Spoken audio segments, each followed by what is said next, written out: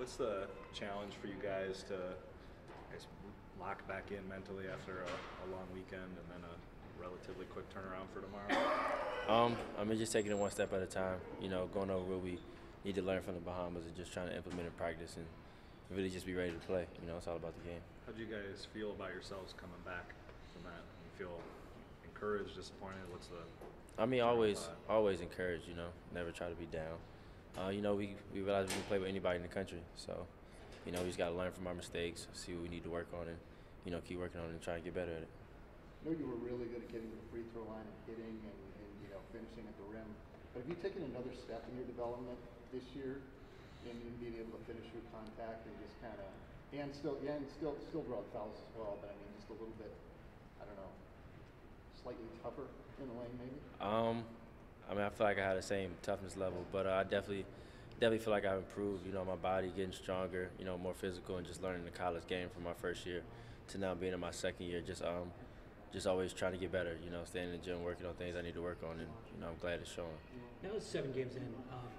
What have you learned about playing with Tyrese? Because certainly not only is he one of the best players in the country, he's really unique in the way that he is as a point guard. What have you learned about how to play with him? You just gotta let him be who he is. Once he gets the ball, you just kind of try to figure him out.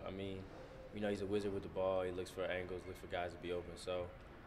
I just try to stay in open spots. I try to talk to him a lot, see where he wants, see where he looks at, see his reads, and just try to be there for him whenever he needs me. What did Condit give you guys last week? He's been consistent all year. Blocking shots, rebounding, rim running, dunking, things like that. Just really bringing positive off the bench. So just keeping him positive and keeping the emotions up and good for us. You have a guy with his ability to protect the rim, and then where you can throw it up around the rim and have him dunk it. What kind of advantage is that for you guys as guards on both ends of the floor? It's big. Defensively, we can pressure the ball. If we might get beat to the rim, Georgia be there to have our back. So he'll block the shot, we'll get the rebound and run. And offensively, just knowing some shots you might think about taking with some other guys on the floor. You can shoot a floater and maybe it'll bounce high, but George will go get it, tip it in, things like that. So he just brings like a security blanket, really.